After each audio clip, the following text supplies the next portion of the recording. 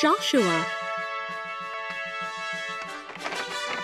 God tells Joshua to lead the people of Israel into the promised land. Don't be afraid, because I am with you, God says to Joshua. Joshua sends 2 spies to explore the land and the great city of Jericho.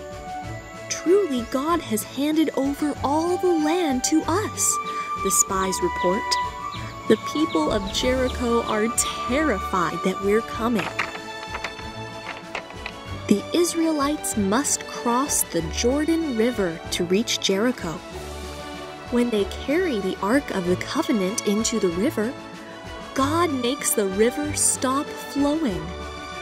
Everyone walks across on dry land.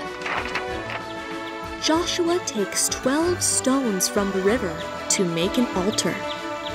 The altar is to remind the people how powerful God is and to obey Him.